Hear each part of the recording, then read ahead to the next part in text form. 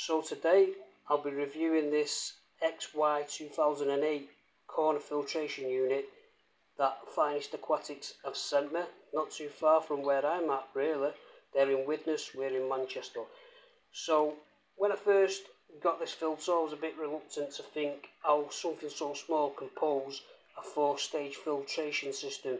But when I got it out it was quite basic where the modelling is on a 4-stage filtration. So let's get into it. It does come with a polyester bag, I've just misplaced it.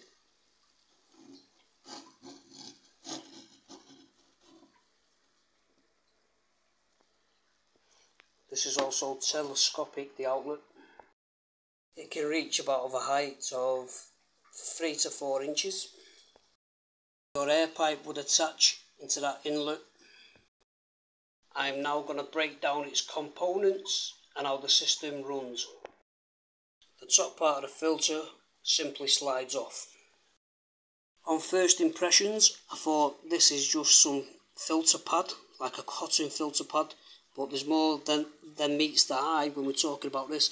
It's almost like a Japanese filter matting. Anyone who's used Koi filters will know what I'm talking about. It's like a wire material.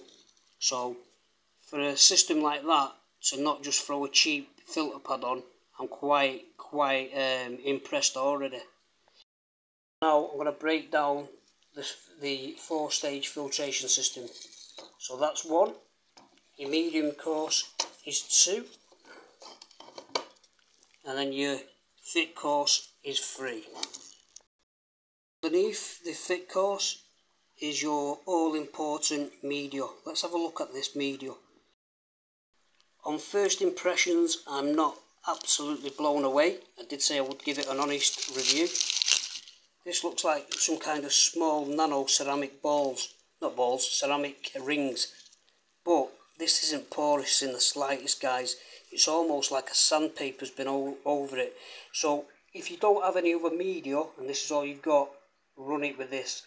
But I'm going to show you a little trick to modify this filtration system and get it absolutely boosted. The way this is made, it's a bit fiddly to get your new media inside, as this doesn't come off. So now we have a very small space to work with. We might as well jam pack this with a very nano ceramic ball media.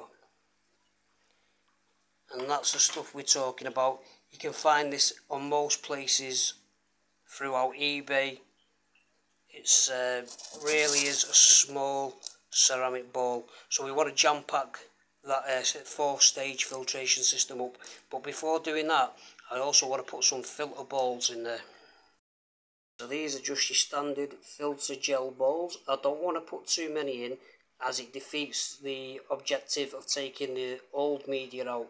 We want to jam pack this with these smaller nano ceramic balls. So now the ceramic balls are inside with the bio gels, and I would say, I'd estimate we have increased this bio load by at least 25 to 30%. It's just a case of putting the pads back in the correct order. That'll be coarse, medium, and I'm not too sure what to call this. Normally it's fine. So there we go, it's all jam packed and ready to go. All we need to do is get this back on the top of it. Clicks in very easy. Now you can see getting them small ceramic balls in was a bit of an headache, but once you get them in, this stuff won't need replacing, guys.